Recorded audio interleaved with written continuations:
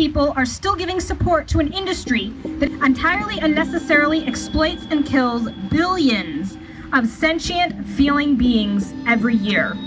When it comes to animals that we consider pets, like our cats and dogs, we can see that, of course, they're individuals with personalities, emotions, and feelings. But suggest that all animals on the planet are individuals too, and that their lives matter more than our taste, money, pleasure, and convenience, and suddenly it's an extreme idea. Yet there is nothing extreme about compassion and peace, and not harming the most innocent creatures on this planet. What's extreme is the massive scale of exploitation, violence, and slaughter taking place every day.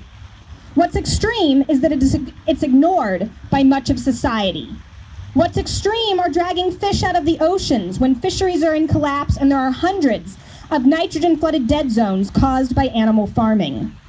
What's extreme is continuing to create facilities that nobody wants in their backyard and that nobody should have to work in.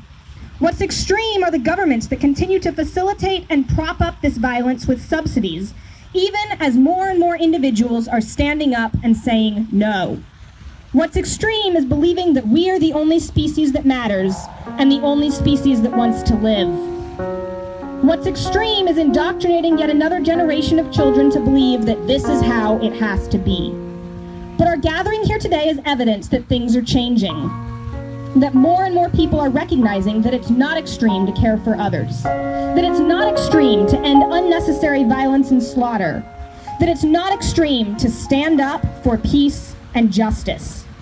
The fact that you are here today makes you part of the greatest peaceful revolution the world has ever known. Throughout history, humans have repeatedly picked arbitrary characteristics to justify exploiting others.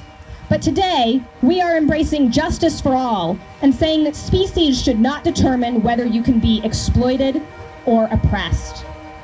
So let's just take a moment of silence now for the billions of animals that are suffering and being killed every single day and year.